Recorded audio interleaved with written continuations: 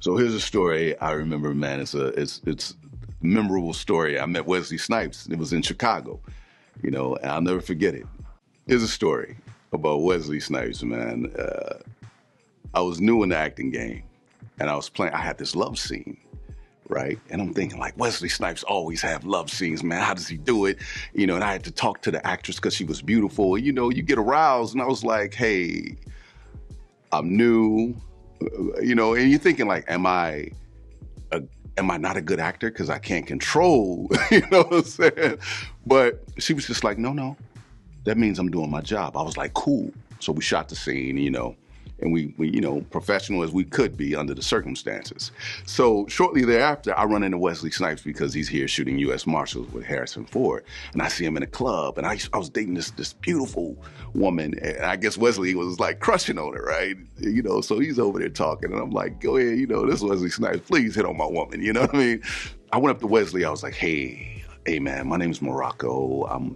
I'm fairly new to the acting game, right? And I just, I got a question for you. And he was like, what is it? I was just like, I'm not, I'm hetero. I'm not, I'm straight. And he's like, no, go ahead. And he's drinking his drink. And I was like, well, do your dick get hard when you do love scenes? He's like, he was like, oh, right?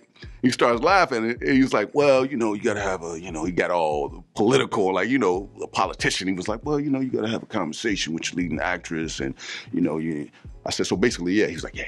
I was like, all right, cool, man, because I just did this love scene, man. And I was like, what would Wesley do, right? So I fast forward, I see him about 5 years later in a theater in L.A. It's opening night of King Hatley, and it's another Chicago actor, Harry Lennox, incredible actor, was in this play. And I see Wesley. Everybody's there. It's like the who's there. I see Wesley again, and I go up to Wesley, and I was like, hey, man, you don't remember me. And of course, celebrities aren't going to remember you. They meet hundreds of people a day. He was like, nah. I said, but if I ask you a question, you're going to remember it. He's like, all right, yeah, go ahead.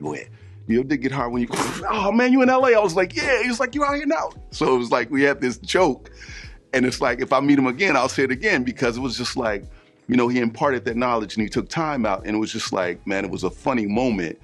And I'm glad those are the moments that you'll never forget as young artists coming up. Because like now I have artists coming up to me like, you remember when that?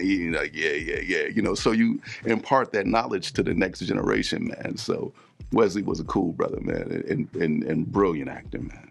So it's been crazy, man. Like, love scenes, because this was my first time, but you hear about being taped down. But for some reasons, independent film, we didn't have the money, so you just free falling, man. You know what I mean? Like, so, they tape you down. They really tape your Johnson, man. Like, you don't get it, you know what I mean? So it won't, so it won't jump off that chain.